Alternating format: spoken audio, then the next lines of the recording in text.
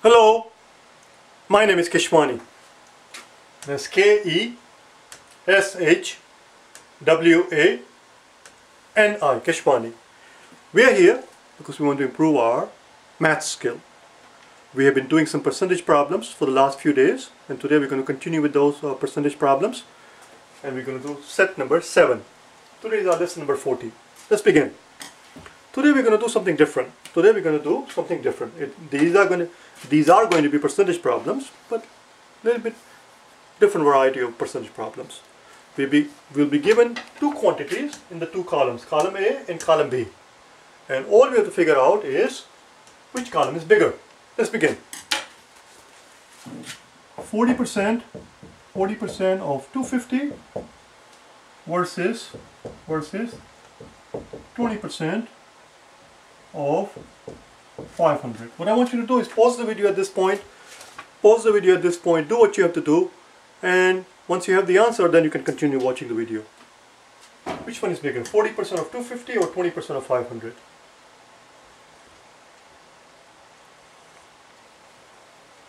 Let's see what we can do. What do you notice here?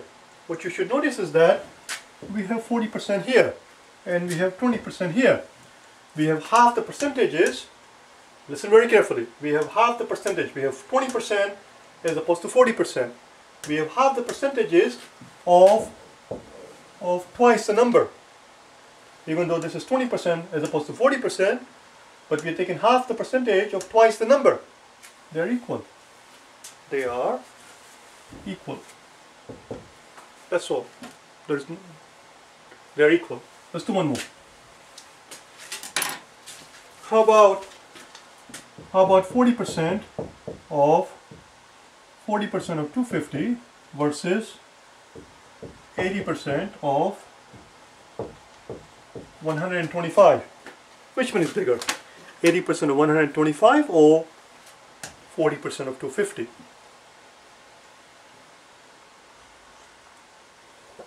Well, we have twice the percentage. Instead of 40%, we have 80%. We have twice the percentage, but half the number. Instead of 250, we have half the number.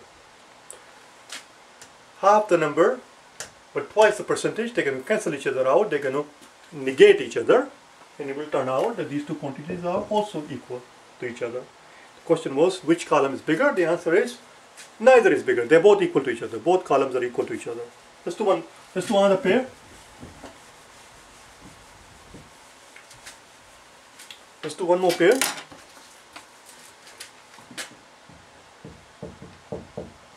%of 700 versus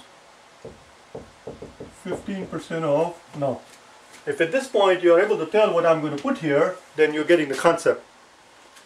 This is 30% and this is 15%. We have half the percentage. Since the percentage has been cut in half, we need to have twice the amount. And now again, these two quantities are equal to each other. Because yes, it is true that we have half the percentages before. Instead of 30%, we have 15%.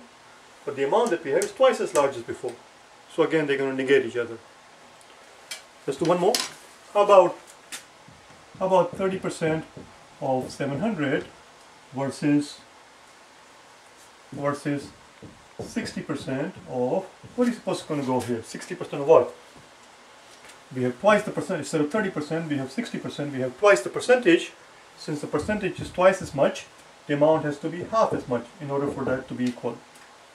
Instead of 700, we have half of 700, which is 350. Let's do one more pair, shall we? Let's do one more pair. About 40% of 600. 40% of 600 versus 80% of... 80% of what is going to be equal to this? Question is, 80% of what number is going to be equal to 40% of 600? Well, since this is 80%, this is twice the percentage as opposed to 40%, it is 80%. Since it is twice the percentage, in order for these two quantities to be equal to each other, we need half as much.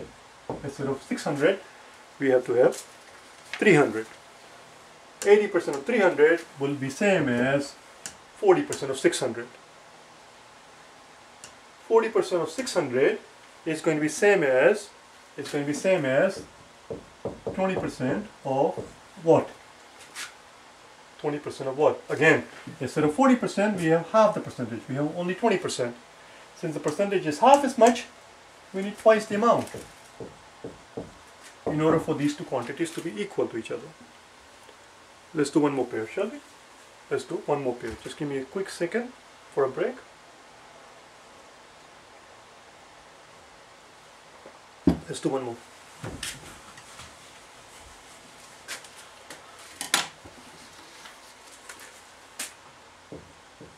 $25% of 450 versus 50% of 250. What do you conclude? Are these two quantities equal? Well, we have 25% and here we have 50%. That's twice the percentage. Here we have 450 and here we have,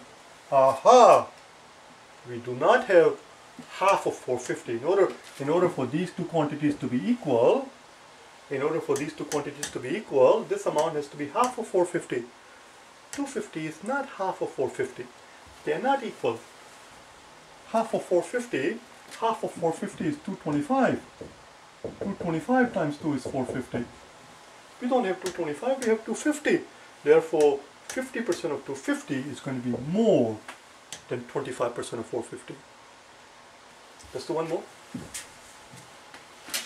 How about 25% of 450 as opposed to 12.5% of 900? Well, let's see.